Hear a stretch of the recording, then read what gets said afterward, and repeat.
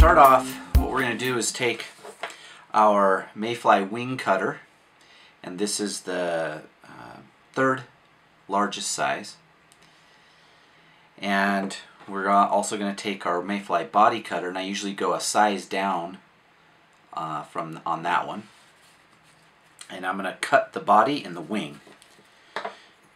Now the trick with the wing is I'm going to use the river foam, which is great stuff for wing material. And what I normally do is I'll fold it in half, or at least crease it, like so. So it's just creased right there. Then I take the wing cutter and I just size that and cut it.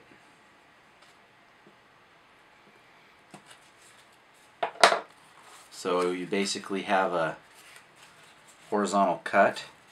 So what I'm left here is the wing and one piece, both wings, and essentially I will use that like so on the fly.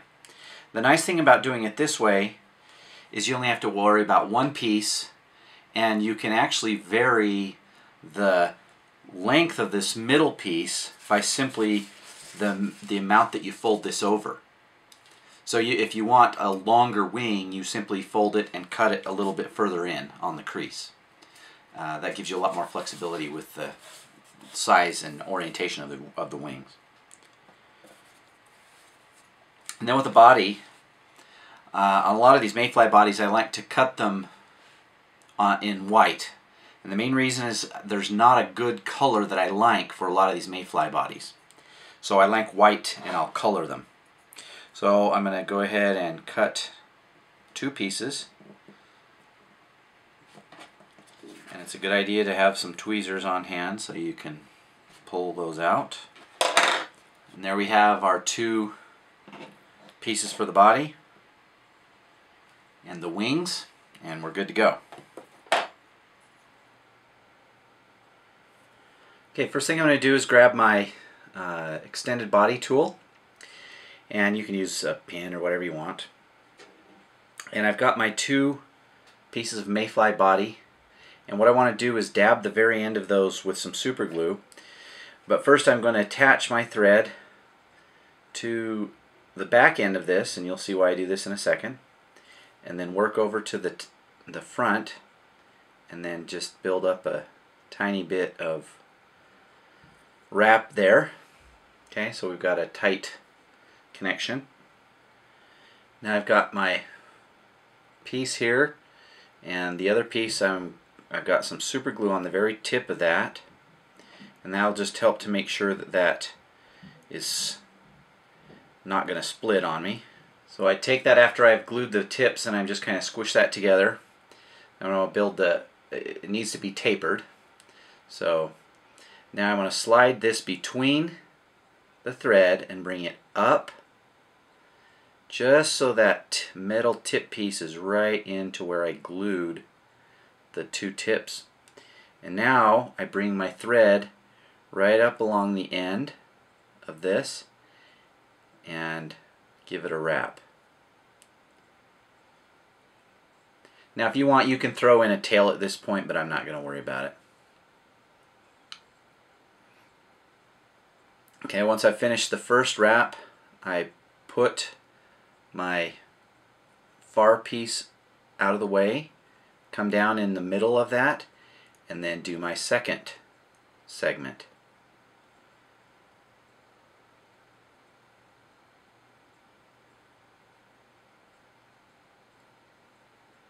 And then I'm going to repeat that all the way down the body.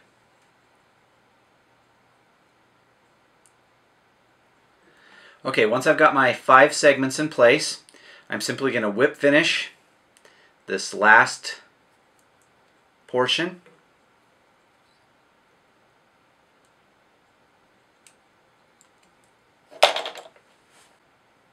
Now what I'm going to do is just grab the body and pull it up and off, and then this part over here will come undone.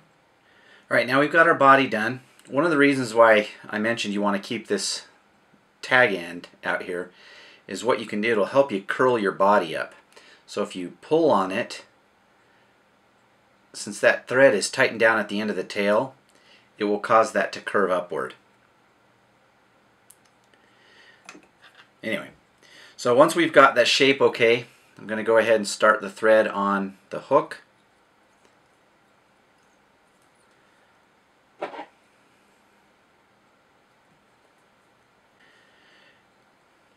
Okay, with my thread on there, I'm going to set my extended body down right at that last segment point. Now, in this, you kind of have to eyeball this. Depends on the size of the hook and the size of the bug that you're trying to imitate. And this one, I'm going to go ahead and tie in right there on that last segment. And then I usually like to tie forward over the foam.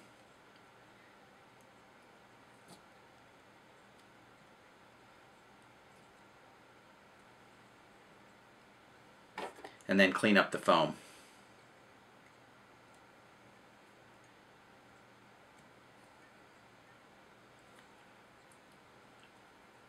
Okay, now I'm going to go ahead and tie my wings in. And like I said before, one of the nice things about tying these in one piece is that you can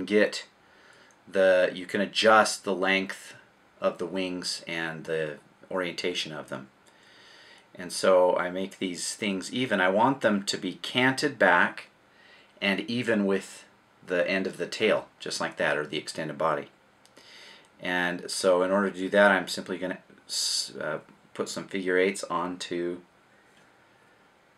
the wings, the segments, and that will secure them.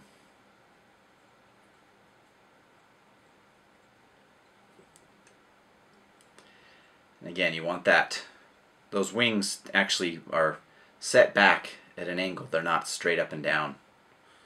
So I like to make sure that those are oriented right. Like so. Now I like to put some legs on, and so I'm going to use some yellow dyed mallard flank.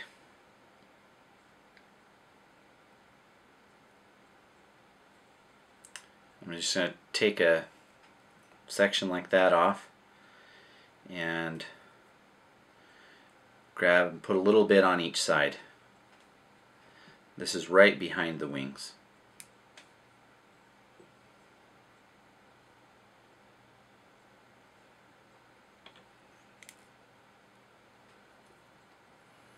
Okay, and I got those, those kind of double as legs, or the secondary wing buds. And I'm going to do the same up front here in a second. First I'm going to grab some dubbing. This is just some PMD dubbing. And I'm going to use this to very lightly create my thorax. And so I just want to be careful not to bind down much of the stuff I've tied in there. And then add a figure eight.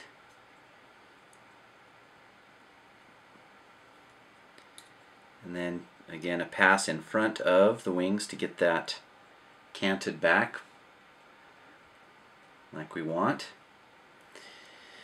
And then I'm going to do the same thing to create some legs in front. You could do hackle here. I'm just going to use this mallard flank because it's easy to use and it's available. Again, just on each side, tie in a set of legs.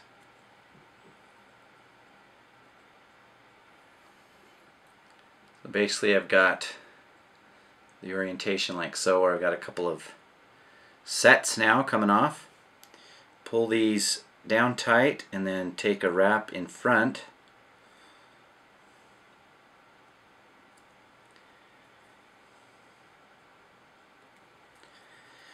Okay, and then what I want to do is build up a head.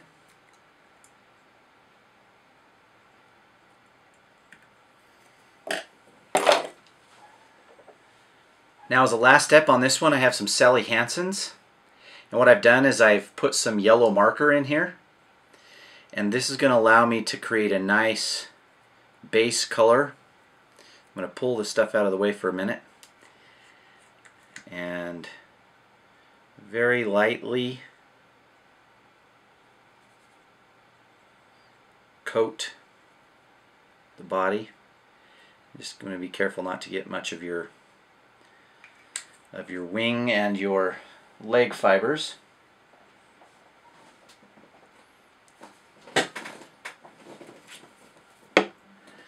In order to do that, I'll come in here with my bodkin. The other thing that this tends to do is it gives a nice texture to the body.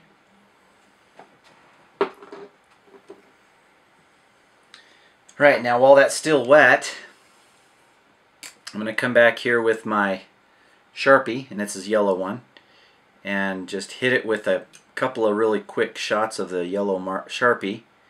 And that will actually tend to run because we've got this wet with the Sally Hansen's. But again, it creates a nice effect because it's got that texture on there.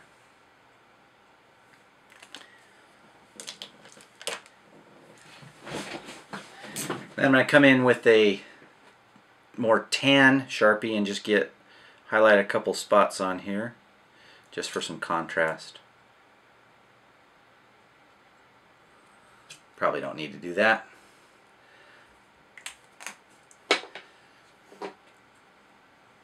And then make sure everything looks good here.